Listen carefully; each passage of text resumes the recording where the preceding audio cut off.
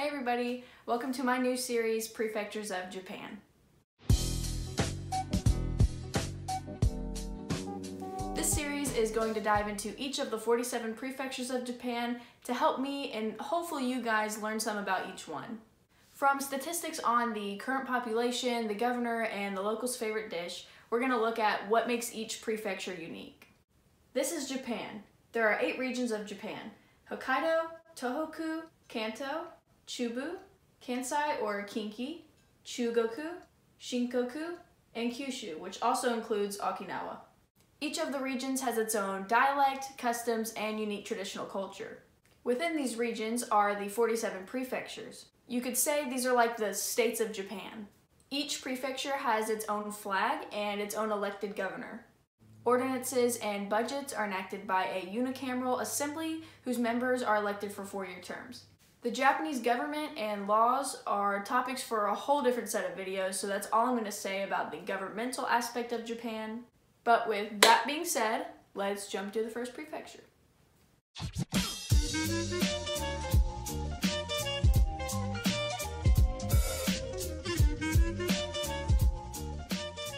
The first prefecture we will be looking at in this series is Hokkaido.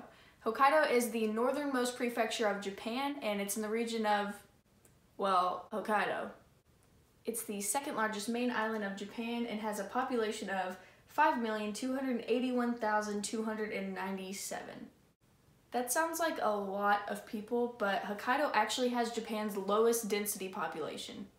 This makes Hokkaido great for farming and in turn is the country's biggest producer of milk, corn, beef, and other resources. Naomichi Suzuki is the governor of Hokkaido. He is the 7th governor of this prefecture and is currently the youngest prefectural governor in the country. Sapporo is the largest city and also the capital, known for the Sapporo Clock Tower, an American design building which is also the oldest building in the city, amazing seafood including salmon and sea urchin, and being home to the Sapporo Brewery Garden. There are at least 6 volcanoes considered active and minor earthquakes do occur. The most recent major earthquake was on September 6, 2018 and caused a blackout across the whole entire island. There are 12 prefectural national parks and more brown bears in Hokkaido than anywhere in Asia besides Russia, so be prepared when entering the forest. Hokkaido is also Japan's coldest region with relatively cool summers and very snowy winters. Snowstorms are common and result in the citizens making the best of it by enjoying snow sports and even a week-long festival called the Sapporo Snow Festival. The festival is super cool. You can join the 2 to 3 million people that attend each year in February by enjoying the humongous sculptures carved by volunteers and the light shows that are displayed on them at night.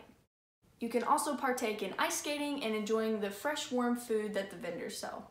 Which brings us to the food.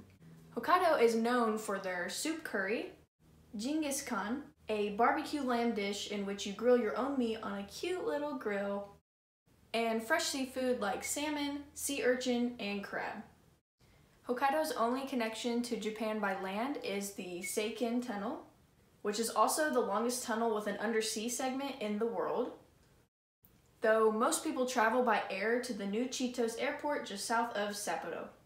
There are several railways throughout Hokkaido, but most cities can only be accessed by road.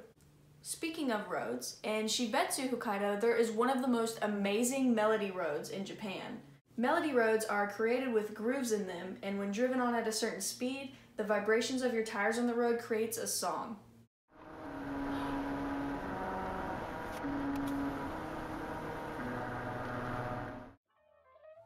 These are some of the things that I found intriguing about Hokkaido.